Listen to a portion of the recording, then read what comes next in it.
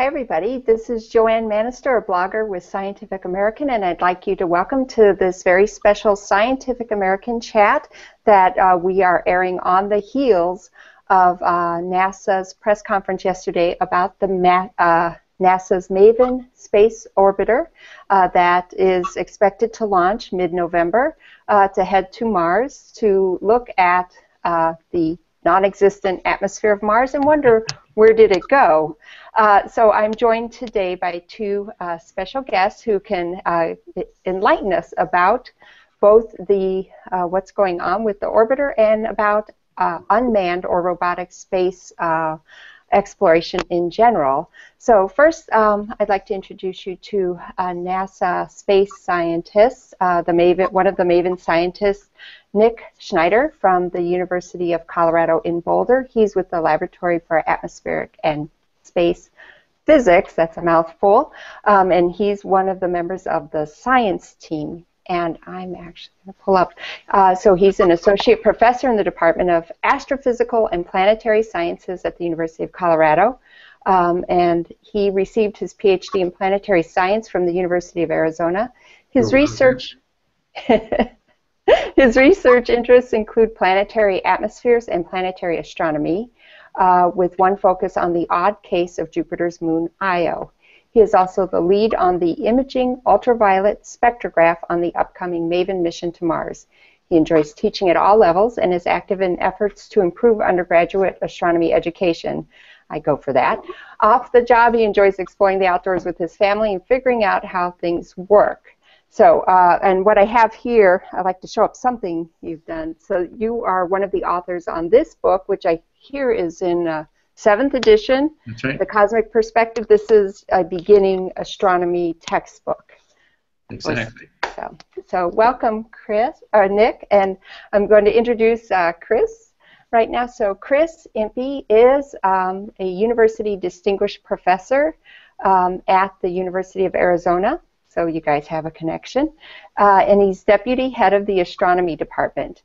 His research interests include observational cosmology, quasars, and distant galaxies. He has written 160 research papers and 2 astronomy textbooks, but you say those are online, right? Yeah, the one's repurposed. It's called Teach Astronomy, so it's up there and free. Oh, great. He has won 11 teaching awards, has served as a National Science Foundation Distinguished Teaching Scholar, a Phi Beta Kappa Visiting Scholar, and the Carnegie Council's Arizona Professor of the Year. He is former Vice President of the American Astronomical Society and Fellow of the AAAS. He has 4 popular books, actually now 5, The Living Cosmos, How It Ends, Talking About Life, and the one that we are referencing today called Dreams of Other Worlds, which is the amazing story of unmanned space exploration. So welcome, Chris. Thank you. So it's great to have you both here. Before we go forward in news of space today, Colonel Chris Hadfield from the Canadian Space Agency, who was on the ISS and returned recently. As we know, he made a big splash on social media with his images and singing and his videos explaining his music. He has published a book. It is out today. So if you haven't heard of it, it's called An Astronaut's Guide to Life on Earth, What Going to Space Taught Me About Ingenuity, Determination, and Being Prepared for Anything.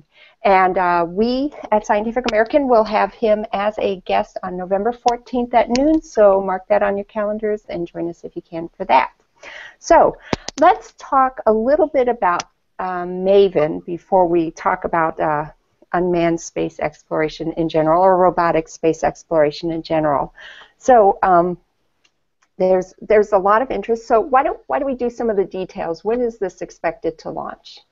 MAVEN is slated to launch on the afternoon of November 18th. There is a short period every afternoon for a couple of weeks when all the planets are aligned, because we have to have the Earth in the right position relative to Mars and the right rotation of the Earth so that the spacecraft will actually get to Mars on time. If you ever wanted to know somebody whose life was controlled by the positions of the planets, well, that's anybody trying to launch a spacecraft to another planet. but not the rest of us. So what's in the paper is not relevant at all. Yeah. So, but actually there are several days. So you have a window of several days during a That's right. It's a couple of weeks, and the main thing that happens is the planets go out of alignment. It just takes a little bit extra fuel, and fuel is precious. It's our ability to maneuver when we get to Mars. So we really want to launch at that sweet spot early in the launch window. That's fantastic. I'm excited because I'm going down for the launch myself. The only other launch I've seen is the last space shuttle launch. So I'm glad I got to see that one. So I'm looking forward to watching an Atlas V go off. I'm really quite excited about this. As far as we're wondering, for those of you who did not catch the press conference yesterday, what is MAVEN going to do? Sure, I'm happy to explain that. I'm pretty sure that the members of the Hangout are going to be pretty familiar with the basics on Mars. Is that 100 years ago or more, anybody who looked through the telescope on Mars really wondered what was going on with the change of the seasons. There was actually a suspicion that there was life on Mars, water on Mars.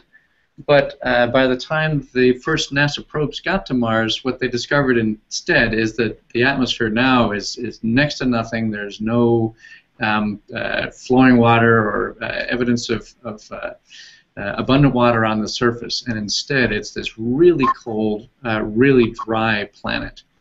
And yet you look at those images, and what you see from the spacecraft are dried up riverbeds, river deltas filling up craters. There must have been a warmer, wetter environment billions of years ago. And the only way that's possible is for there to have been a huge greenhouse effect with lots more atmosphere. And everybody's best guess is that Mars has lost 80, 90, 99% of the atmosphere over billions of years. And we used to think that the atmosphere on Mars might have combined with the surface. That's actually where limestone comes from on the Earth, is carbon dioxide being sucked into the surface. But the missions sent to Mars so far can't find enough evidence that the atmosphere recombined with the surface. And so we're left with the other possibility that the atmosphere escaped away to space. And so that's what MAVEN is going to go check, is it possible that through the host of processes we understand, that the escape rate of the atmosphere to space is large enough to explain where almost all the early Mars atmosphere went. And I can get into more detail about how we make those measurements if you want, but I just wanted you to get the basic idea about what MAVEN's about. That's interesting. So part of my interest in this is I was invited to come to a new media workshop out there at the University of Colorado and to listen to you scientists talk about what MAVEN was all about. So I'm happy to follow up with this Hangout for the Scientific American audience. One thing that was interesting was why didn't we sent a probe to Venus? We've sent probes elsewhere to look at the atmosphere, but why not Mars? I mean, that's so obvious. It's so close. But actually, what I'll do is I'll actually ask Chris to weigh in on this, because you've just written a book about almost every single unmanned exploration craft that's been sent out. Mm-hmm. I mean, I think the trouble with planetary science now is there's so many good ideas to pursue and so few new starts possible in the budget that you can't do everything. I was hanging out at JPL lecturing to engineers there, and one of them was the lead on a Venus mission, a Venus lander, which got deselected at the last stage. When it got down to the final four, it wasn't picked, and it was really challenging because Venus is a pretty nasty place, and they had a mission that was going to land there, take data for 10 days before it got baked out and died, and learn an enormous amount about Venus. So there are missions sitting there on the shelf from NASA people and people who work with NASA to do almost everything you could imagine. Whether it's Hydrobot melting through the European ice pack and looking for life, or going back to Titan with dirigibles and sampling all the lakes, or the more advanced Mars concepts that would actually look for life by drilling down to what we think might be aquifers underneath. You know, there are all these concepts out there, and not enough coin to do most of them. I mean, with the number of things we've sent out and we've learned a lot, it just seems infinite what else we could possibly learn if we could send every dream of, you know, explorers out there. Actually, before we get back to the Mars atmosphere and MAVEN, I was interested when I first mentioned to my editor, I want to talk about this book and the MAVEN thing, and your subtitle is The Amazing Story of Unmanned Space Exploration, and I was immediately countered with, oh, that's not you know, the correct term, the politically correct term, to use the word unmanned. And I inquired of you about that. So do you want to explain why you chose unmanned versus robotic, despite the fact that unmanned might upset people? To be honest, that was a publisher decision, actually. So they published a book, and they get the deciding vote on that. So robotic would have been a better choice. I agree. You know, we've had to take the various language, look at the evolution of the Star Trek, the famous Star Trek line, where no man has gone before, to where no one has gone before. So there's been suitable and appropriate evolution of some of these iconic phrases. So would both of you agree that robotic is probably just an even better term, or a perfect term, or is there an even better term? I mean, because we sent out telescopes, and when I think of robotic, I think of, you know, lots of moving arms and things that are grabbing things to bring back to analyze, and less so just analytical equipment or optics. But I guess my expansion of robotics might need to expand. Yeah, I use robotic exploration. Okay. Although they do feel quite different. I mean, orbiting telescopes or telescopes at the Lagrange point, I mean, they're just sort of the technology we use on Earth to observe, you know, transplanted into space. And we remote observe on the Earth. I don't have to go to Chile or Hawaii anymore because I can remote observe from my office. But I think robotic is appropriate for the planetary missions because they're literally like sense extenders. There are our eyes and our ears on another world, and we often operate them that way. Okay, so why don't I'll have Chris give sort of a history of robotic exploration on Mars for us, and then we'll go back and talk a little bit more about the MAVEN mission. So I'm going to ask you to think back to your book, what you've talked about. So the different explorers that have gone to Mars and what they've accomplished, maybe their you know, drawbacks, and how we're improving on that. I mean, and why I was interested in that book is that I think some people just underestimate how fantastic these technologies really are. That I mean, just setting Mars aside for a minute, the Huygens probe to soft land on a world nearly 1 billion miles away, and then inspect it and find that it has this bizarre Earth-like, you know, lakes and weather and cryovolcanism and all this cool stuff. I mean, that's an amazing achievement. And to go back to the beginning, the Viking missions, you know, long forgotten now. Most Americans were not alive when those missions were designed. I mean, they were 1960s technology. Think of computers then, think of electronics then. And those, you know, 2 landers and 2 orbiters did amazing things. I mean, they did life detection experiments that have not been surpassed since, and one of which at least led to an ambiguous result. So the Vikings were amazing missions for that time, 40 years ago, and we've just continued the progression with rovers, and then, you know, NASA having gone for the bouncing bag landing mechanism, which is kind of safe, very forgiving, you know, up the degree of difficulty hugely with Curiosity and the Sky Crane. So again, amazing technologies, really high risk and high reward and high payoff activities. So, you know, these type of missions, you know, absolutely push our technology. Now, a geologist would tell you there's no substitute for bringing back Mars rocks. You know, on Earth you could examine them molecule by molecule. But what you can compress into something that you can launch and will survive the passage and the launch and the entry into Mars is still pretty amazing technology. The instruments on Curiosity, for instance.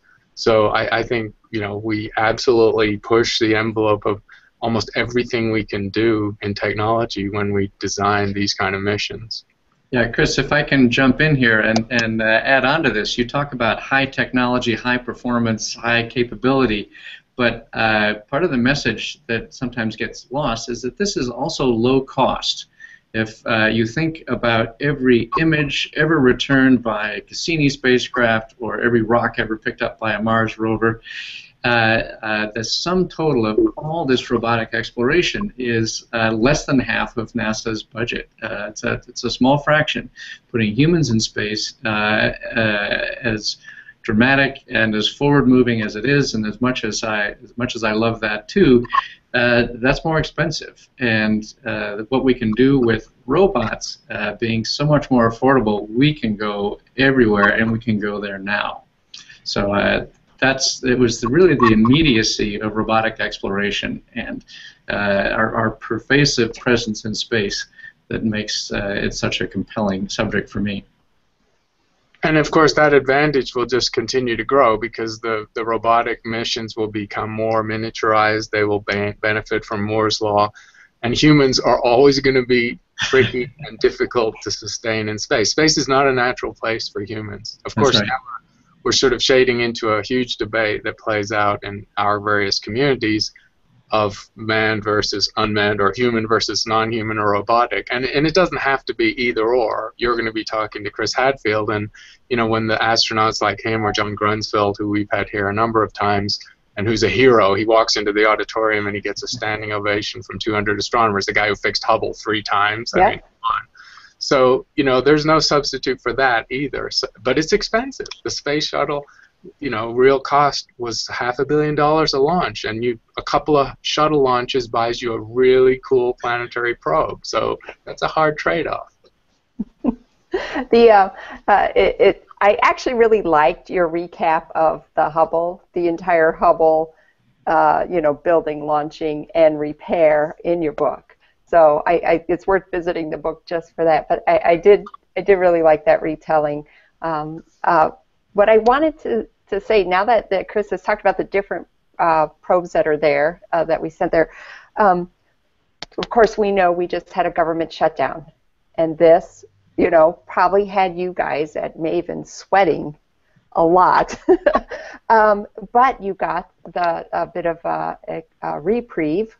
And they allowed you to continue the work. So do you want to explain why you guys were allowed to get that exemption? Sure. The NIH couldn't. So the MAVEN project did stand down for a couple of days under the government shutdown.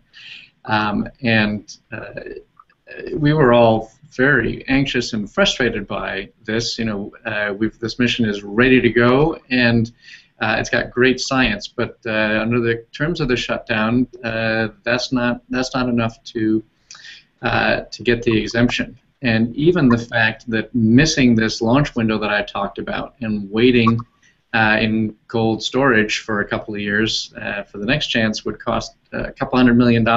Even that was not enough. But what really mattered is the fact that built into MAVEN is a relay capability for radio transmission with the rovers on the surface, and those. So it's really these ongoing missions that we need to preserve the capability for communication. That was the primary justification for MAVEN getting exempted from the shutdown. There are a couple of satellites around Mars that are capable of performing that relay function, but they're getting a little long in the tooth.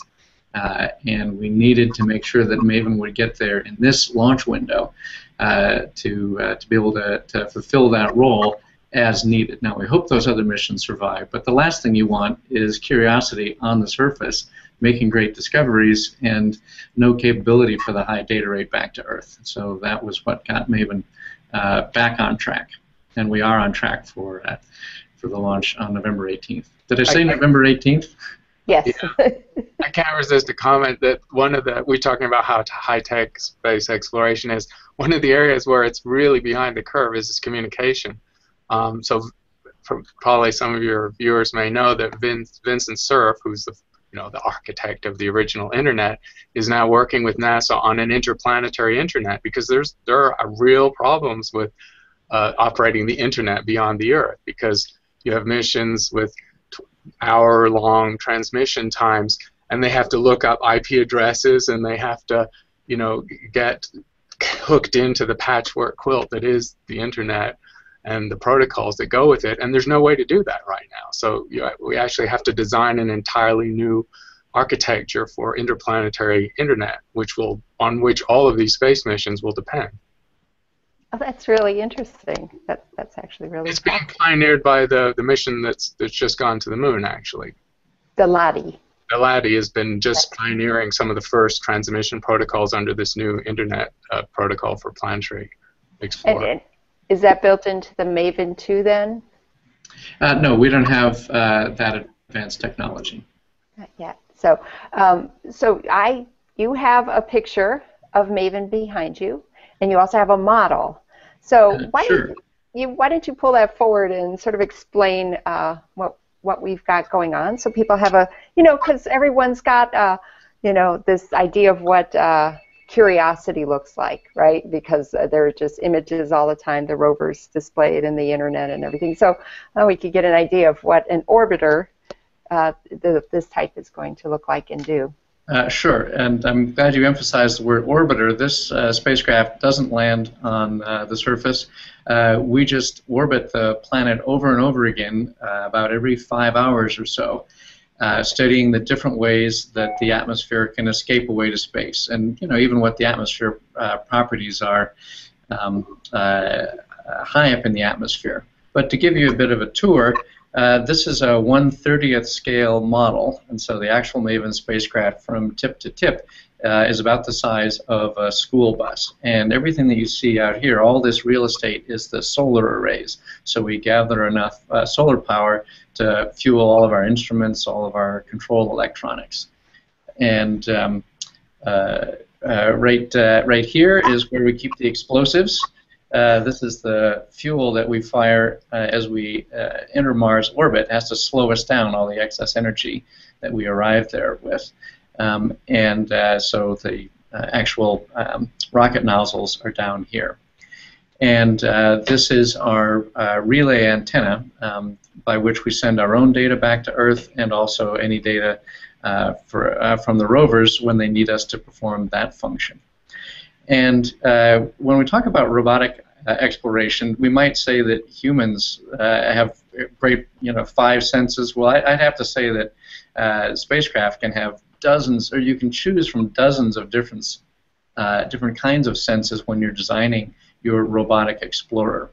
And Chris has already talked about how robots can be the eyes and ears, and those analogies are really quite good. So, for example, you can see we've got these antennas here, and we've got some devices out on the end here. These are like the ears of the spacecraft, listening to the magnetic and electric fields as they change in the vicinity of the spacecraft. One of the things our spacecraft does is it actually flies through the atmosphere. Actually, it flies this way. That's why the solar arrays are angled like that. As we fly through the atmosphere, we have a handful of instruments that it's like smelling or tasting the atmosphere. Particle by particle, they can see what the atmosphere is made out of, and even how fast those particles are going, and if they'll escape away. My baby is this instrument right here. It's the imaging ultraviolet spectrograph. It's the eyes of MAVEN. And you might not know it, but every atmosphere in the solar system is glowing like crazy in the ultraviolet. And we have this instrument that can spread the spectrum apart and see how much carbon dioxide is, how much hydrogen, how much oxygen, all those different ingredients, how they're distributed through the atmosphere, and even, again, their chances of escaping. So this spacecraft is perfectly designed with every instrument on board that's necessary to track all the different ways that the atoms and molecules of the Mars atmosphere can escape away to space. Did I leave anything out? Did you have any questions? So actually, when you're saying it's going through the atmosphere, were you saying that's towards the planet or away from the planet? Because you are doing, there are some dips you are doing, like planned. That's right. And let me get my other prop here. Which will not be to scale. Right, I don't have enough hands to really do it right. But to keep things in perspective, remember that a planet's atmosphere is really thin on the scale of the planet. Mars is considerably smaller than the Earth, larger than the Moon, intermediate-sized planet, but still the atmosphere is just about 100, 200 kilometers down here. And our spacecraft is designed to swoop from high altitudes here down and skim through the upper layers, where the air resistance is pretty significant, and then come back up again. We're actually able to take images of the planet from up here, and then we dip back down. And every now and again, we change our orbit so that we go even deeper into the atmosphere. It's still far above where airplanes fly or anything like that in terms of density in Earth's atmosphere, but it's a region of great interest for the upper layers of the atmosphere where gases start to escape. So we call those deep dips. Nonetheless, it's a pretty, I won't say hair-raising, I'll just say unnerving, this idea that every orbit we dip down into the atmosphere, there's just a little bit of friction and we come out again. That's why we need that fuel, so we can continue to tune the orbit and not dip down any deeper than we need to scientifically. So how long is this? How long is your science project supposed to last? And then I'll get to Chris about the longevity of things, because things have lasted longer than we thought. So your project is slated to last how long? So you'll be collecting data officially. The MAVEN primary mission is 1 Earth year in duration. We were hoping that we could slip in the fine print, change 1 Earth year to 1 Mars year, but it turns out they're tracking that. But 1 Earth year is enough for us to sample all the different conditions of the atmosphere, especially how the atmosphere behaves when the sun kind of goes kablooey. I'm sure that the viewers are aware of solar activity and the way that the sun can spit out extra energetic photons, energetic particles. Those are the processes that can strip away the Mars atmosphere. And we really want to study how the atmosphere behaves under those conditions, and we should see that in our 1 Earth year primary mission.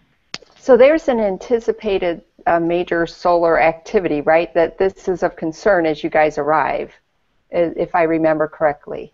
So the sun is unpredictable. We don't know what the sun's going to do when we arrive. You might be thinking about the comet that gets to Mars around the same time that we do.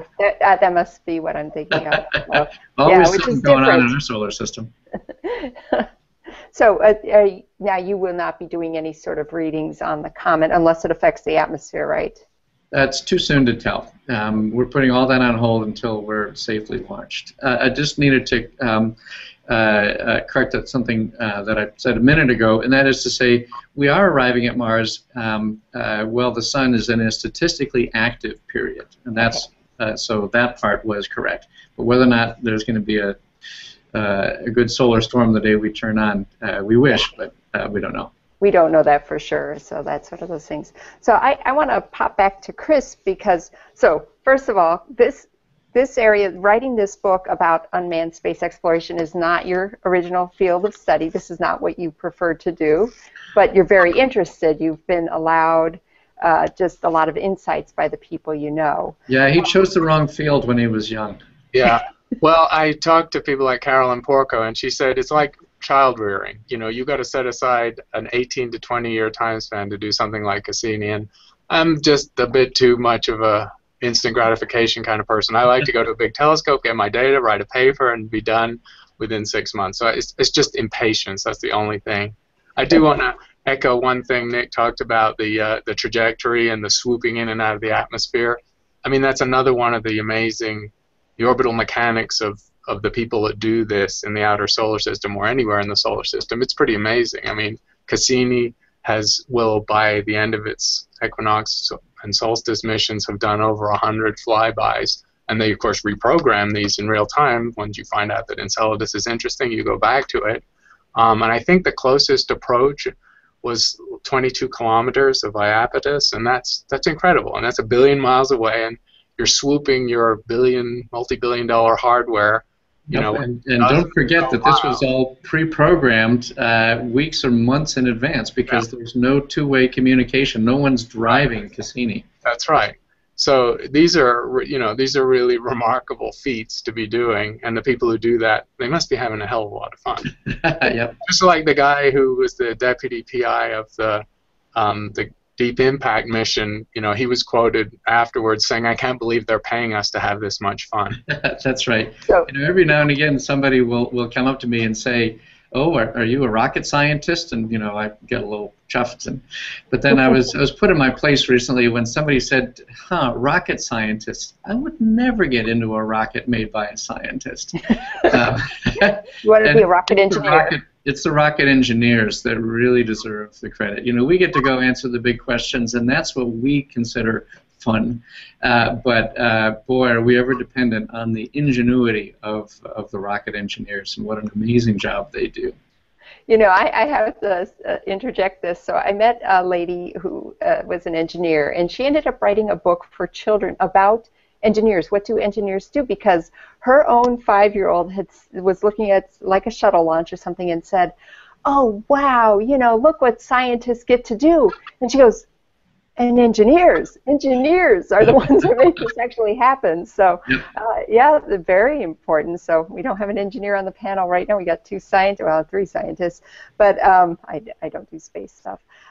So, Chris, I'd like you to speak quickly about this thing of, you know, we send, well, we've had a few where things have tried to give up, but then sort of revive themselves. These, you know, like they're able to work. But for the most part, we send these things out, and they have an expected lifespan, but most of the time they seem to be exceeding that lifespan. And yeah, if you could speak on that and like what we can do once we've gotten lucky. And that's natural and good engineering, of course. Engineers, you know, like to have big margins, and those margins are not always for a bridge or anything. It's a factor of 2 or 3. I think in space sometimes it's even more, like an order of magnitude. So obviously the twin rovers, you know, poor Steve, talking about Mars time, poor Steve Squires has been living Mars time for a decade, and he was only supposed to do that for 3 months because the second of his rovers is still working. That's, you know, that's a wonderful example. The Pioneers and the Voyagers now, you know, leaving our messages in a bottle tossed into the outer solar system. I mean, they're putting out their plants are reduced to a fraction of a watt of transmitted energy, but we've got big enough telescopes like Arecibo to detect that at a distance of billions of miles. And so, you know, these, again, Ed Stone, who's at JPL, you know, he's into his 80s, I think, and, you know, these missions are outlasting all of their investigators, some of them, and that's fine because they're still returning useful data, and it's great. The problem, of course, is the project and the money and the funding sort of implies an ending point, and so, you know, it's horrible when you face the prospect of having to switch something off that's still working, or just not look at the data, or not run the instruments anymore, and those are real situations, because obviously you can't start new things unless you stop doing some of your old things. So I'm going to move back. Thank you for that, Chris. So I'm going to move back over to Nick about, so what will you do when you're past the 1-year mark? Will it depend on funding? Will it, you know, will you still maintain, you know, the communications with the rovers on the surface, or, you know, pair up with ESA for future projects, or what? So the one thing we know for sure after our first year is that MAVEN will be kept alive and operating to serve as a relay for the rovers for absolutely as long as possible. And obviously the current rovers, and there's another one arriving in Mars 2020. Right. But whether or not MAVEN is also doing science remains to be seen. And every NASA mission, whether it's the Hubble Space Telescope or the rovers after 90 days, goes through a very careful process where the team says, if you give us more money, here's the science that we can do. And so this is they're thoughtful decisions, albeit with a tight pocketbook. And so we'll go through that process called senior review, probably a handful of months before the end of our first year, and we'll make the case saying, if you allow us to keep making measurements, here's the science that we can accomplish. And it's a fabulous spacecraft. It's got excellent instrumentation on it, and I'm sure we'll make a very good case. But it'll be up to a bunch of people making these difficult choices. How many instruments are on MAVEN? The truth is, I can't remember if it's 8 or 9, but it's a bunch, and some of them are designed for measuring the waves and the field. Some of them are designed for the charged particles, some for the neutral particles. We're for photons, and some have 2 parts and some have 3, and so that's why I can't quite keep track. But basically, we have enough instruments on that an atom or molecule can't get away from Mars without us having a handle on that process. You've noticed that. So, Chris, reading your book, I got the sense like the average seems to be a dozen. There's at least a dozen on every probe we send out. Would you say that's true? Did I get that right? Yeah. A lot of NASA missions now are like these Swiss Army knives. They have large numbers of instrument teams combining, and Cassini's a classic example, but these are multi-billion-dollar missions. Hubble is an example, great space observatories.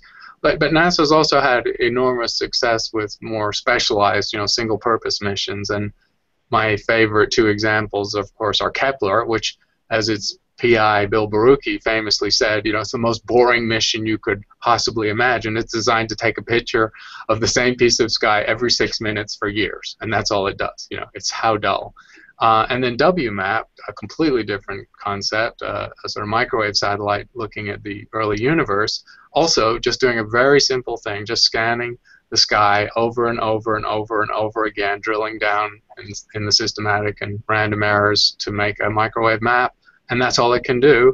But it's incredible. Those 2 missions, hit, which cost a fraction of $1 billion, more like 400 million, say, which is of course not cheap.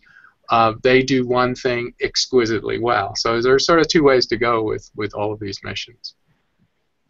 Now, MAVEN, there were a lot of questions about cost in the press conference yesterday. So, do you remember some of those numbers, Nick? So no, and I missed the the last part of this press conference. So, scientists, you'll learn will remember numbers to a factor of 2 or so. But we have, of course, teams of people. The engineers are a little more precise than that, and the budgeteers more precise still. All I know is that MAVEN has not raised the alarms of cost overruns. We have a principal investigator who's made some hard choices, especially early on, about how we're going to keep this mission from overrunning. And this is a real the mark of what are called PI-led missions, principal investigator-led missions, where it's really on one person's plate to make sure that this is going to perform, do the science, and not overrun in cost. And so the MAVEN definitely goes in the plus column, and being in the university setting is one of the ways that we've really been able to keep the cost down, and we sure wish that more opportunities like this would be coming down the pike. Yeah, and so, these are hard trade-offs too, because sometimes an idea comes along that you really want to add into your instrument suite. It gives you a new capability, and you got to fit it under that cost curve. The famous example I like is that the Vikings were not originally designed with cameras, and Carl Sagan argued. He said, "We're going to look really foolish if there are polar bears on Mars, and we didn't have a camera to take pictures of them." And he was joking, but his point was taken, and so. The Vikings had cameras, and it's the evocative image of the surface of Mars that caught everyone's attention. And then fast forward to Curiosity, and this was unfortunately a failed attempt. James Cameron was part of that project, and he was on the verge of having a design for an HD video camera to be part of Curiosity. It just couldn't make it under the wire of getting all specified and locked down before the launch. So Curiosity did not have the James Cameron connection, but keeping these possibilities in play is really important, even if it's a tough budget decision. Yeah. So MAVEN, by the way, does not have a visible light camera on it. When you think about the technology that's there for Mars Reconnaissance Orbiter, every camera has to be better than the one before. With all these other instruments that we have on board, we couldn't take an even better camera. But we'll be sending back some pretty cool images and movies of the planets at the ultraviolet, and that'll be a new contribution. Not so many megapixels though, so but scientifically important. I'm actually wearing, I'll have to come up closer, I'm actually wearing a necklace by this gal who's fascinated with Mars, and this is Curiosity's first photo on Mars. So she's taken iconic images that have been taken on Mars by Viking and all, that then she's turned into jewelry, and I love wearing them because they're conversation pieces. So just my little contribution to spreading the excitement of space exploration to the rest of the world. So let me just, I was thinking, there was a question I wanted to ask, and now. So Chris, is there anything else you'd like to add to this conversation of the larger picture of space exploration? Well, I'll just make a guess for the future, which is that we're at a sort of interesting transition point in space exploration of the solar system or beyond, or even a space astronomy, where we see this nascent private space industry, which is emerging just as well, since America can't get astronauts up into orbit anyway. We depend on the Russians, and now we're going to depend on the private sector.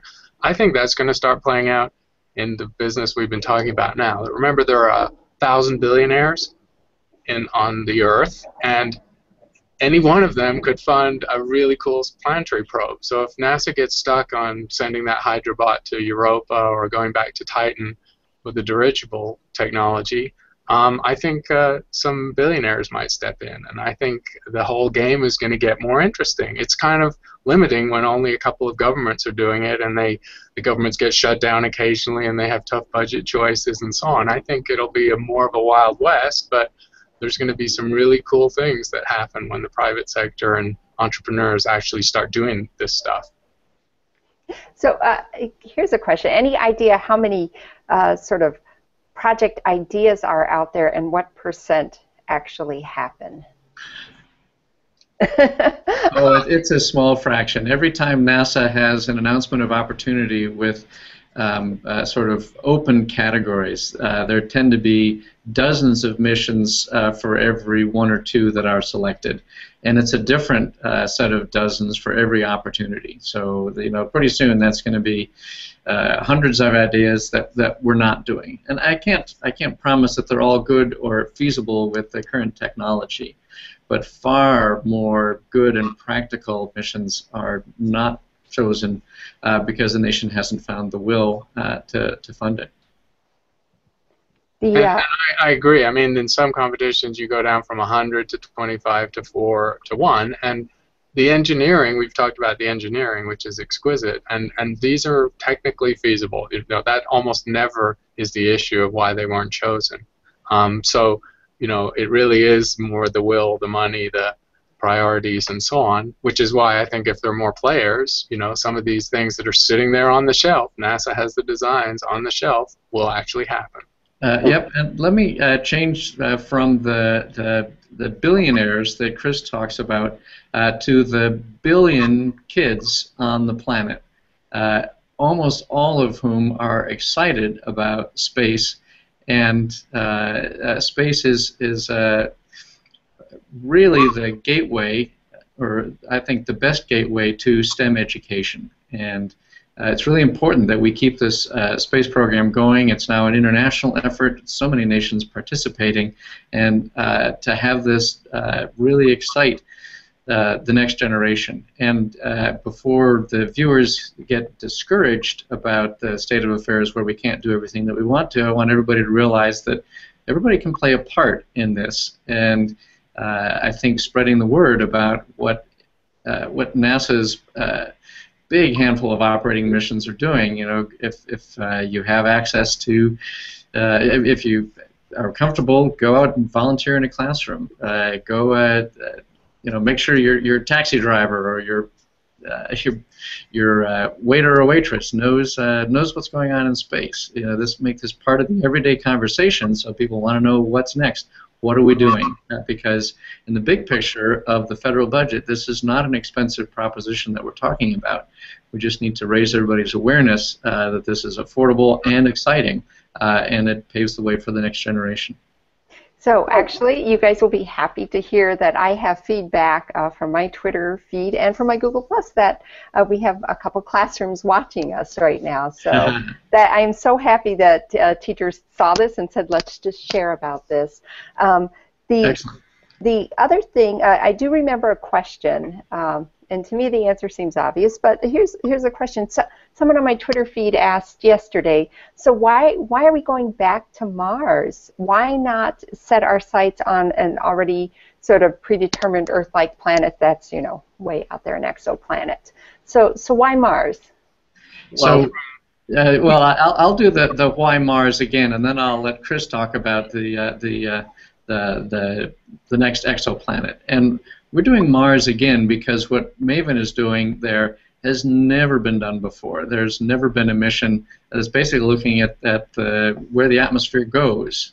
We've sent a large number of missions that figure out that there was a greater atmosphere in the past, but this is just about the biggest mystery on Mars nowadays, is where did the atmosphere go? And none of the operating missions can do that one, so we've got to go back. And I would also, just to echo and segue, I would say that there's so much still to learn on Mars, and Mars is indeed potentially a habitable planet under the surface, so we need to figure that out. And we will always learn so much more about a planet in the solar system than any exoplanet, however nearby, that it just, there's no comparison. However, what happens to a planet, because planets evolve, habitable planets evolve and change, and Mars is the great example, is going to be true elsewhere too. And so as we start looking at our body count of habitable and Earth-like planets from Kepler and other missions, the context for understanding them, when we have very little data really, we just have a size or a mass and almost no other information, our context for understanding them is still the solar system, is still the terrestrial planets much closer to us. Yep, we must develop the capability to characterize those planets in greater detail. James Webb Space Telescope will start to do that, but it's a big technological challenge, and lots of our favorite engineers and designers are working on it, but at present it's a pretty expensive proposition. It's actually considerably cheaper for us to continue learning more within our own solar system than it is to learn in great detail about the wealth of worlds that we now know are out there. So, okay, so we've been talking about a little over 45 minutes. I would like to give both of you an opportunity to express anything else you'd like to express to our audience, or maybe something I completely forgot to ask, and then we will wrap things up. So why don't we start with Nick? No, go to Chris. Well, go to Chris. I'll go to Chris. Well, I just want to echo something that we've touched on a few times, which is it feels like solar system exploration, study of planets, is a mature subject that we've learned most of what we might want to learn, and that just simply isn't the case. Even with our close neighbor Mars, there are just a ton of questions and mysteries, and when we get to all those other, the best guess is there's probably a dozen habitable spots in the solar system, mostly in the outer solar system, and we're almost completely ignorant of those. And so when it comes to going to Titan or Europa or these really fascinating destinations, our level of ignorance is still almost complete. So it's still early days, actually, for solar system exploration, and especially in the context of biology and where we might find it in the universe. And if I could just step back for a broad perspective, Carl Sagan said there's one generation that gets to experience this transition of planets as points of light to worlds in their own right. And man, are we ever getting a close look at these worlds with the latest generation of spacecraft. My brother's a political scientist, and he once said to me that everything that I study is going to be forgotten in decades or 100 years, but this transition of humans becoming spacefaring, this is going to be remembered for 1,000 years. People will talk about this age. And so for all of us to appreciate this incredible time that we live in and this opportunity that we are given to participate, get everybody on board, spread the word. This is a real hallmark of the age that we have the privilege of living in. It's amazing. My final question. When are we sending humans to Mars? When I was growing up, I said I wanted to go to Mars and raise chickens to find out if they would grow larger in low gravity. And it's become clear to me that I won't have that opportunity. I would love it if one of my kids had that chance. I sure hope it doesn't go down to the generation beyond that. And it's sometimes said that it's too expensive to send humans to Mars. But our nation has apparently found the will to spend that much money on other projects that I think will not be remembered in 1,000 years. And I would love for this effort to change the focus of our nation and even the efforts of the world to make that next grand step, because I think that it is human destiny that robots lead the way, but humans can and must follow. And to answer your question directly, we're talking 20 plus years. And then again, I think the private sector is already starting to step up and make ideas. For instance, there's a well-publicized idea for a one-way trip, which obviously saves some money. And NASA, of course, was outed on having a very similar idea sitting on their shelf, but it's not good PR for NASA to send astronauts off to die on a... Yeah, I actually think that the space frontier will be conquered by humans when humans are allowed to take the same kinds of risks that they took when moving to Colorado and California, when coming to the American West.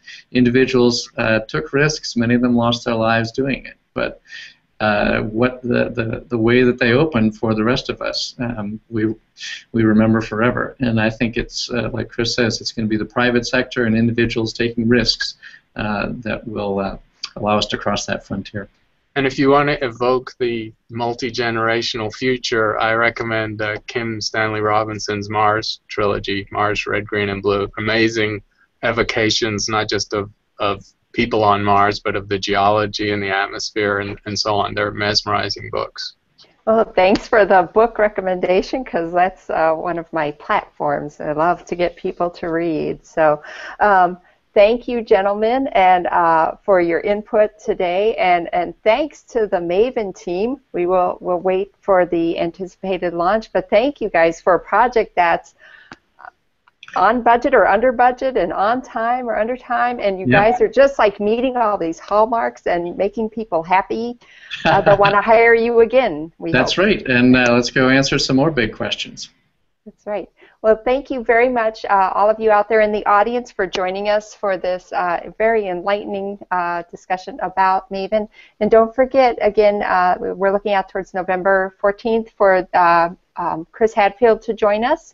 So if you didn't hear, his book is out today. So if you want to pick that up and join us November 14th at noon for a Scientific American chat with Chris, we'll get more of the human side of space travel. And today, of course, we were just talking about unmanned or robotic space travel. So thank you, Chris, and thank you, Nick.